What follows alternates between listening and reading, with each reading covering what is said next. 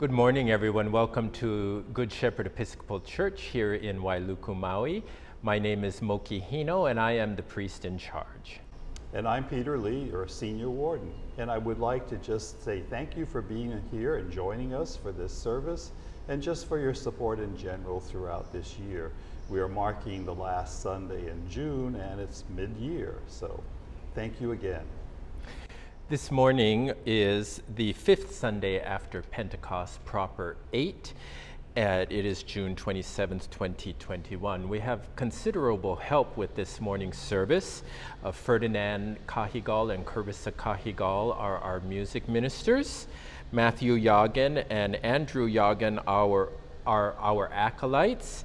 Peter Lee is our responder. And our readers are Isaiah Lampatak and Peter Lee.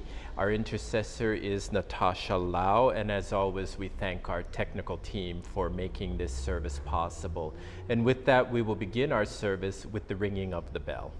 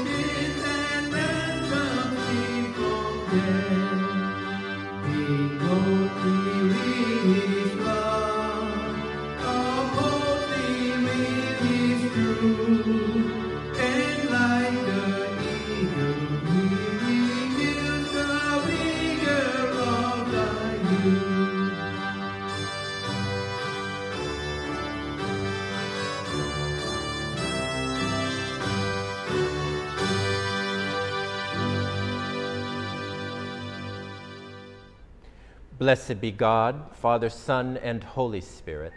And blessed be his kingdom, now and forever. Amen. Almighty God, to you all hearts are open, all desires known, and from you no secrets are hid.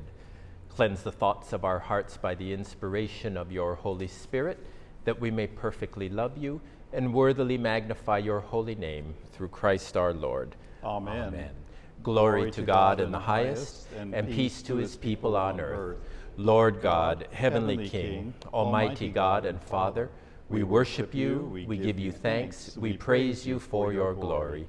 Lord Jesus Christ, only Son of the Father, Lord God, Lamb of God, you take away the sin of the world, have mercy on us. You are seated at the right hand of the Father, receive our prayer. For you alone are the Holy One, you alone are the Lord.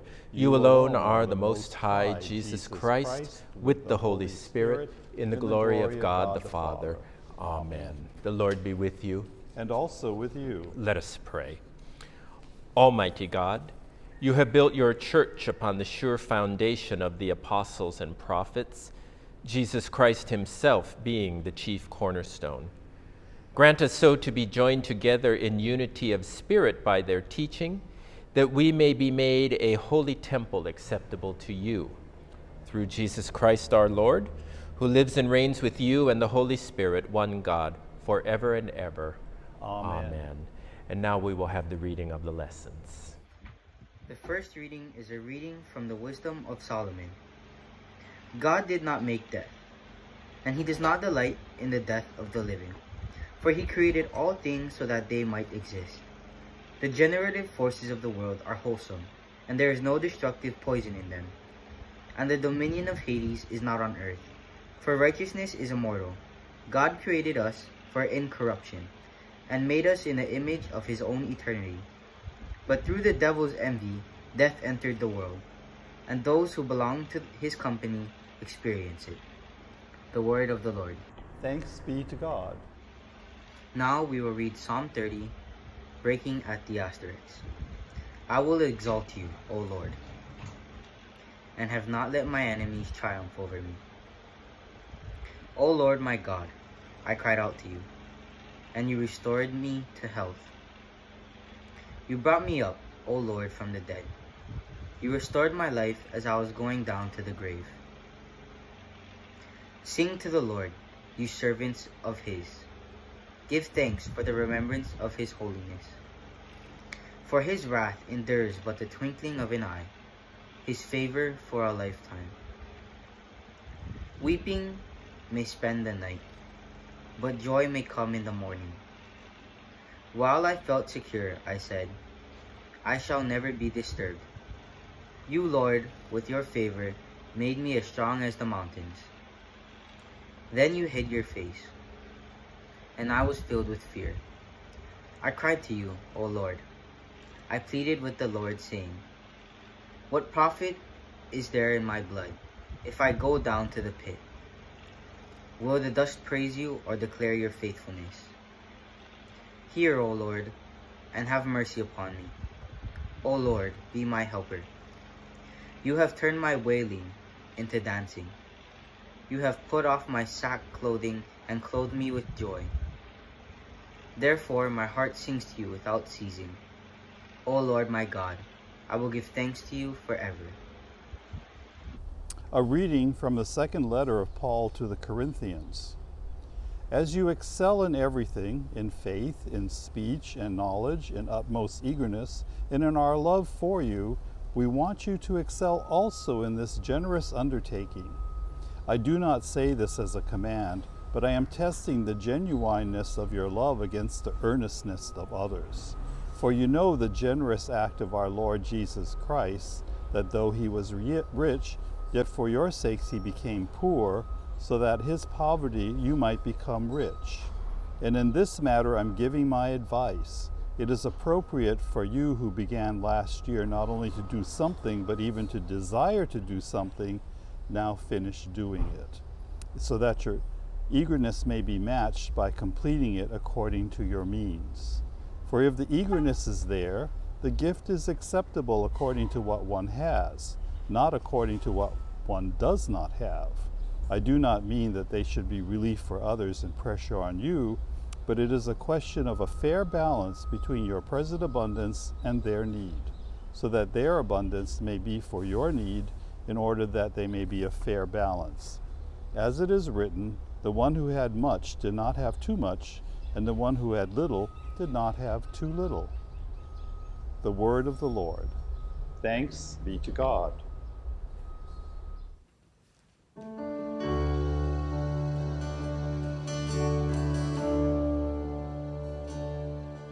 Every time I try to make it on my own, every time I try to stand and start to fall,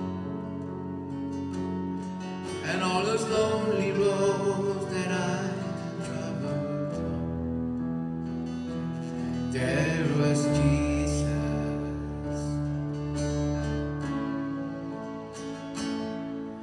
When the life I've been came crashing down,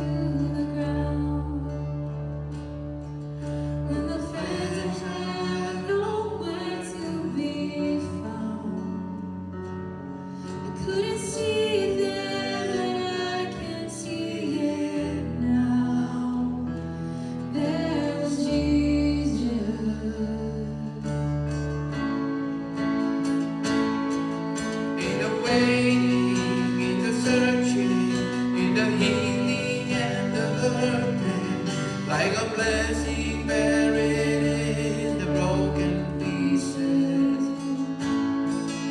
Every minute, every moment, for a meaning where I'm going, even when I didn't know it, I couldn't see it.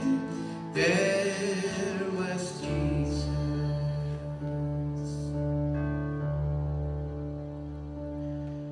For a man who needs amazing kind of grace,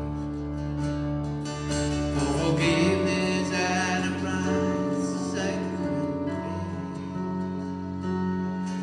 I'm not perfect, so I thank God every day.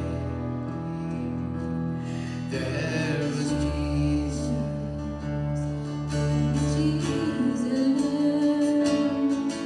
In the waiting, in the searching, in the healing and the hurting, like a blessing in broken pieces. Every minute, every moment, when I've been in where I'm going, even when I didn't know it, I couldn't see it. There was Jesus. In the waiting, in the searching, in the healing and the hurting, like a blessing buried in the broken pieces. Every minute, every moment, when I've been and where I'm going, even when I didn't know it, I couldn't see it. There was Jesus. There was Jesus. There was Jesus. There was Jesus.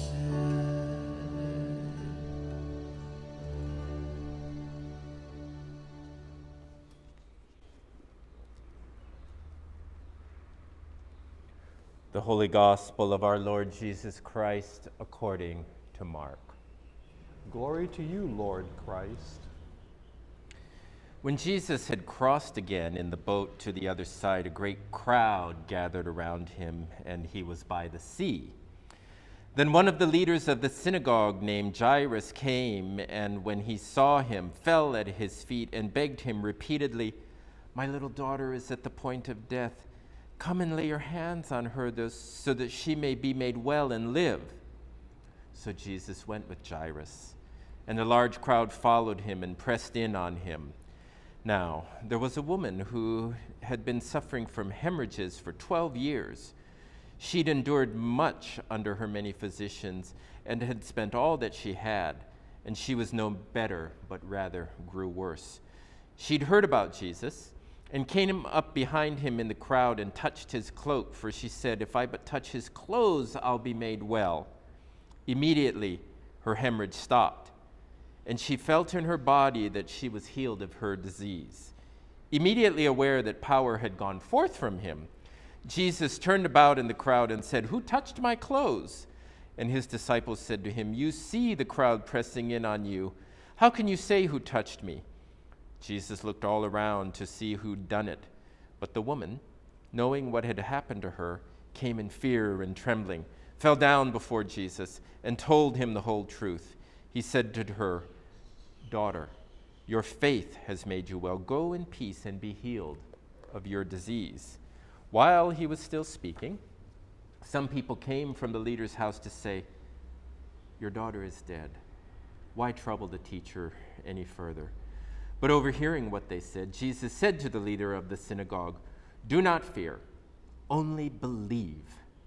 He allowed no one to follow him except Peter, James, and John, the brother of James. When they came to the house of the leader of the synagogue, he saw a commotion, people weeping and wailing loudly. When he'd entered, he said to them, "Why do you make a commotion and weep?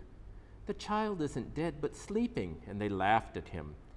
Then he put them all outside and took the child's father and mother and those who were with him and went in where the child was.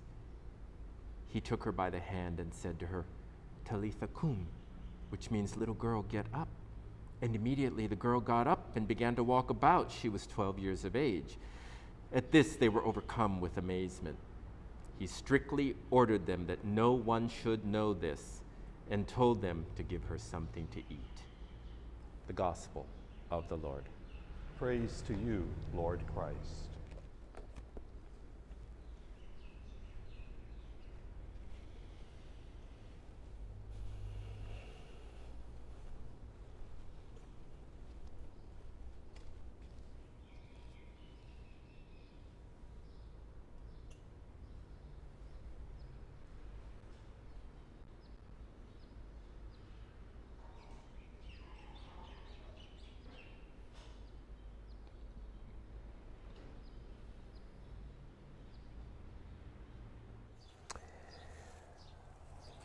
Well, we're blessed this morning in our gospel reading by two stories that are very, very rich, not only in images, but also drama, showing you and me one very important thing, that Jesus is the giver of life. We have the two readings, one within another.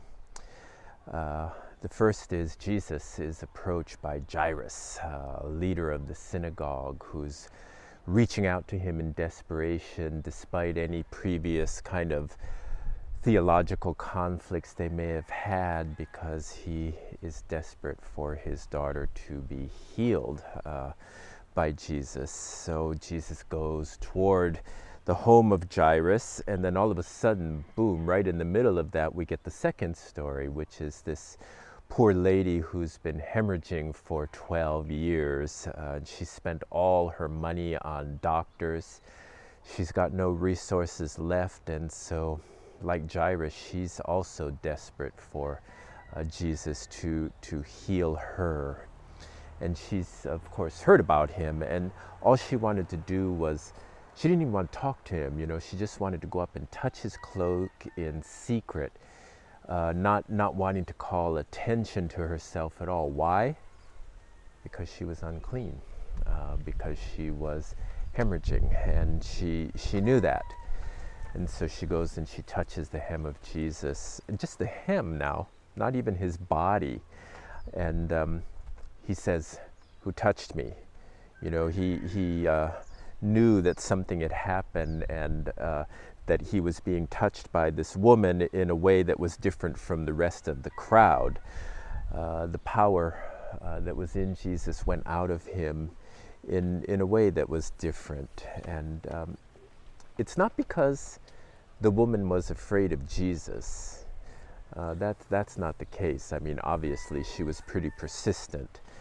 But she was afraid because society at large told her she had no business being there.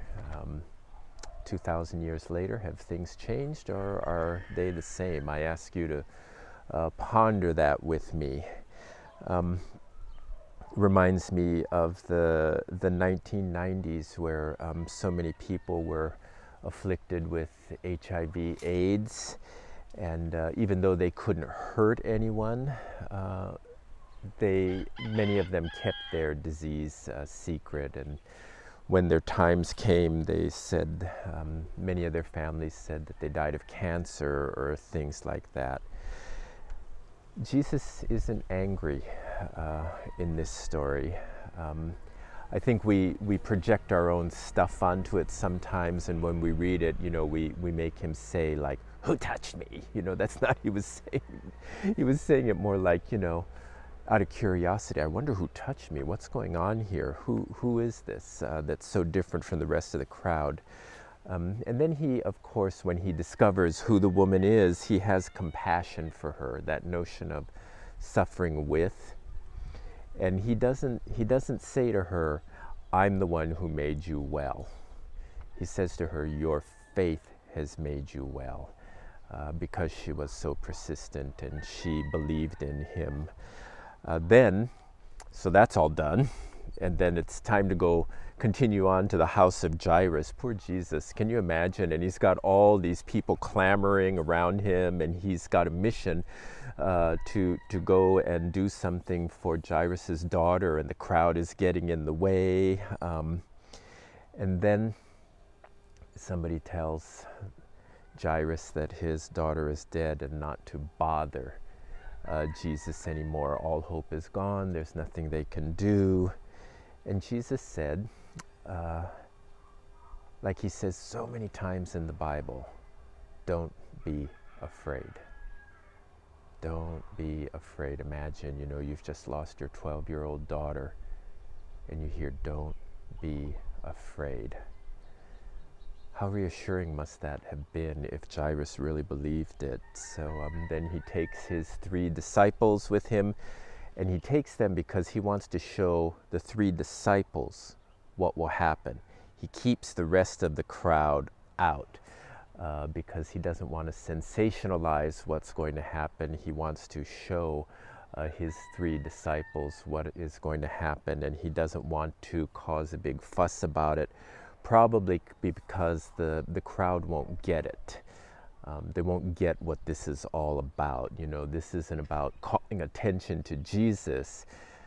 This is about reaching out to somebody with compassion and kindness. And so he says to the girl very gently, Talitha cum. And we know from the story that she rises from the dead. Both stories are remarkable, and they say something to us over 2,000 years later.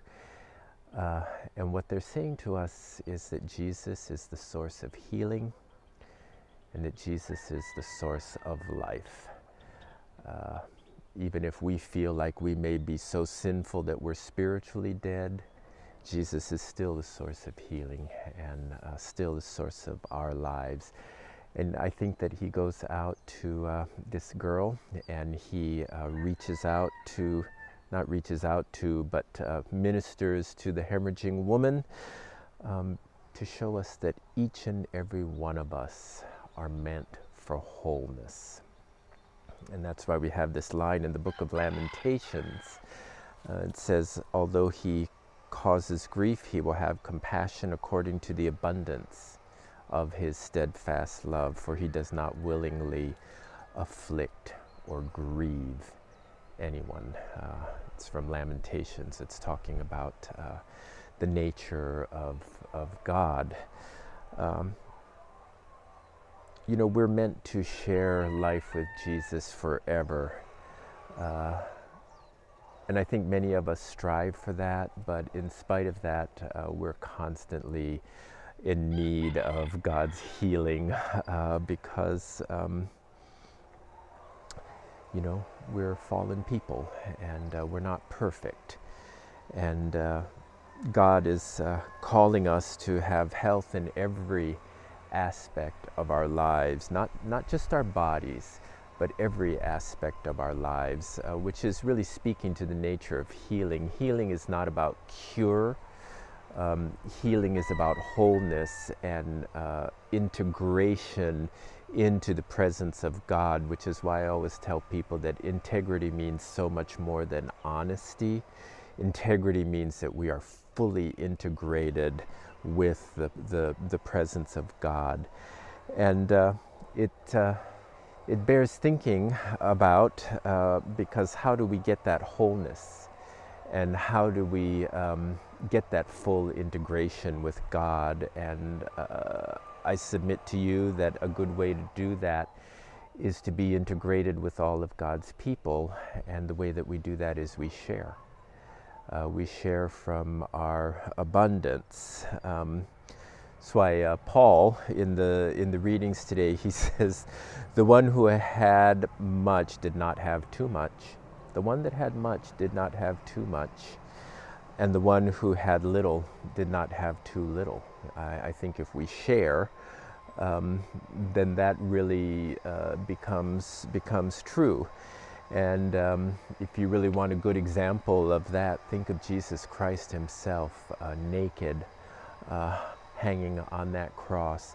And still, pouring out love, being concerned for the 2 thieves who were beside him, being concerned for his mother, and even being concerned for his executors, saying, "Father, forgive them, for they know not what they do." He is still giving of himself from his abundance of love. And you know, we're called to treat others in their hours of need, because at some point we're going to rely on others to treat us in our times of need. And it bears thinking about, you know, what do we genuinely need in this life of ours? What can we keep for ourselves that we need? And what is God calling us to share from our surplus? If there's any spiritual homework that arises from the result of these 2 stories, that's the homework, you know, to really think about what is enough for us and what do we do with our abundance. What was enough for Jesus, and what does he do from his abundance? He gives of himself. He gives of his power. And so, you know, there's really a lot of thinking, especially in light of COVID, you know. Why do I have to wear this mask? Well, I'm not wearing one now, but that's a question that was often asked, and I was so struck by Bishop Fitzpatrick's answer to that. He said, we don't wear the mask for ourselves, we wear it for our brothers and sisters who cannot get vaccinated for whatever reasons, whether they've had transplants, whether their immunity systems have been compromised. We have wholeness of health in terms of the virus, and we're called to share that wholeness with others by wearing the mask, by getting vaccinated if we can, and offering that up to the God of our understanding, offering ourselves, and acknowledging that God gives so much back to us. So as we continue moving on in this pandemic, even though we have light at the end of the tunnel, let's remember the story of Jairus and his daughter. Let's remember the story of the hemorrhaging woman and how Jesus gave of himself to show us how we are also called to give of ourselves.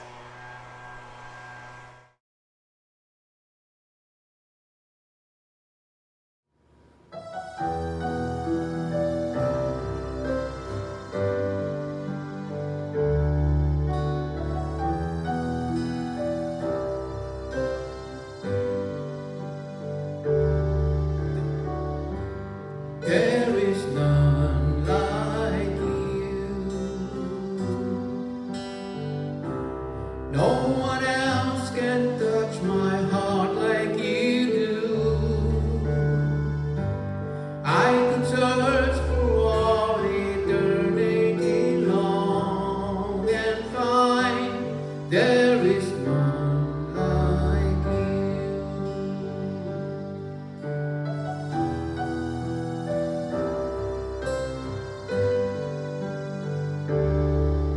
Your mercy flows like a river wide, and healing comes from your hands.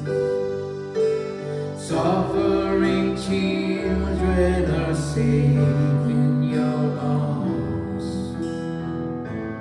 There is none like you. There is none like you.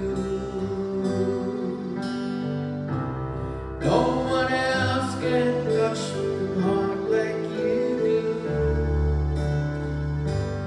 I could search for all eternity long and find there is none like you.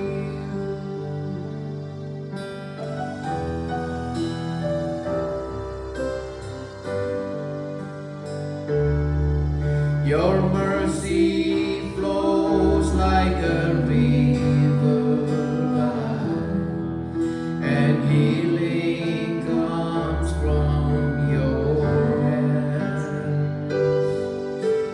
Suffering children are safe in your arms.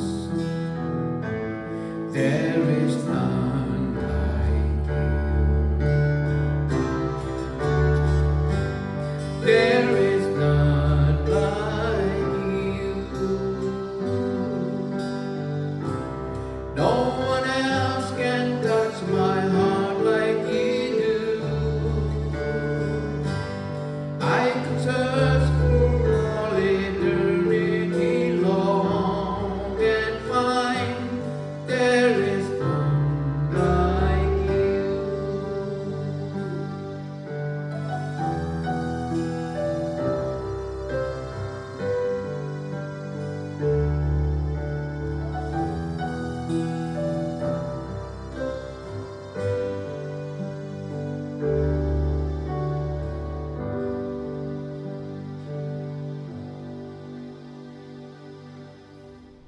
Let us affirm our faith by reciting together the words of the Nicene Creed.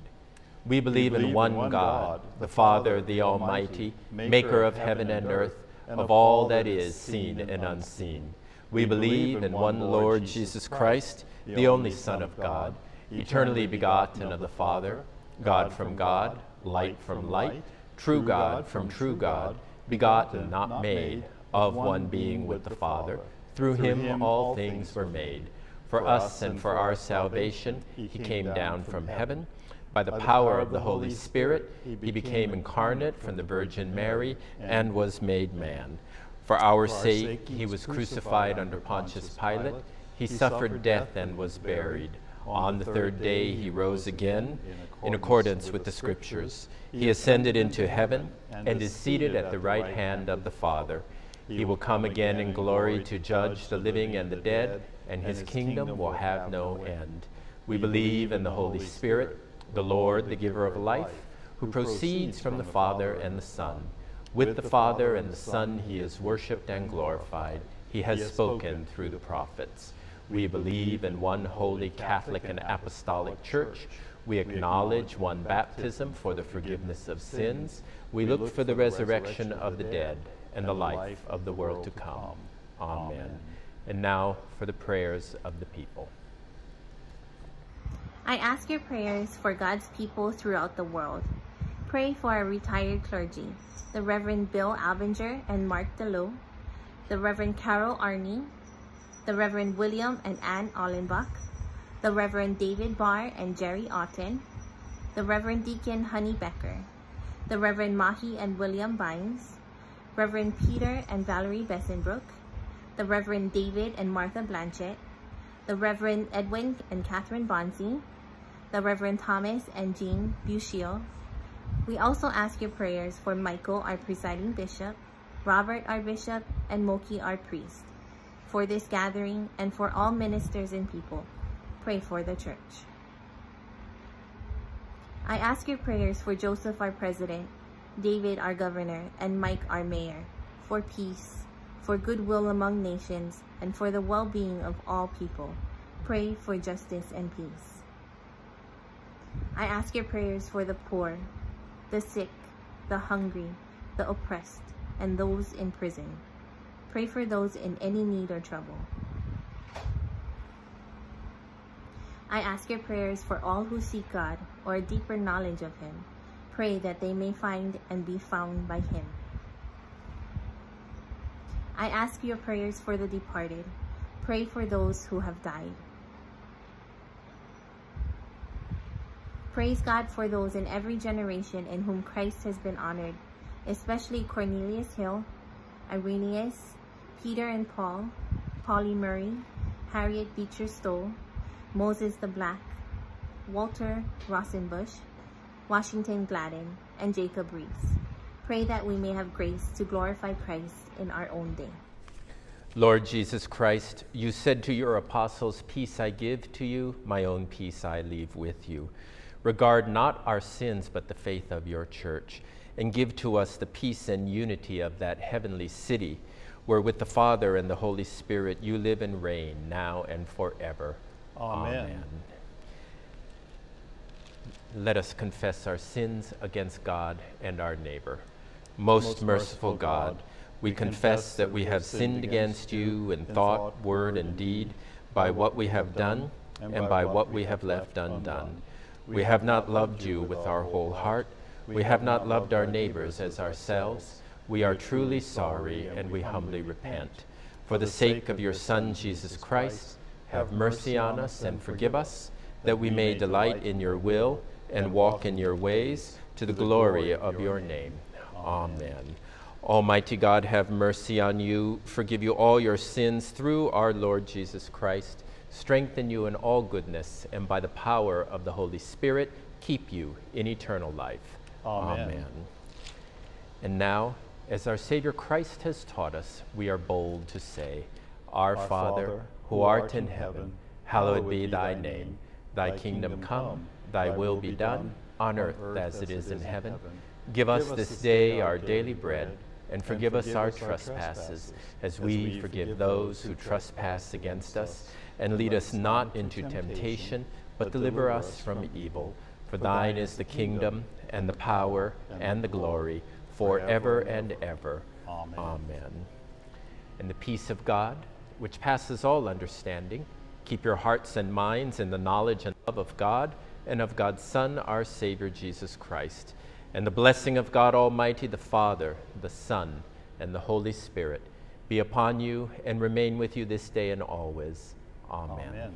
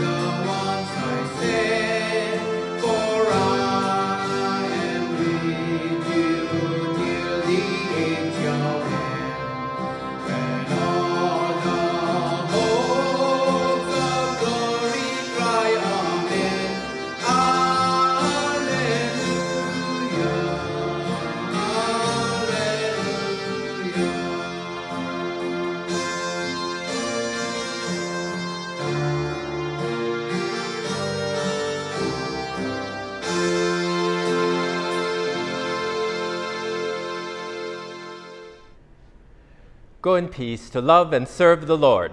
Thanks be to God. Thanks be to God. Thanks be to God.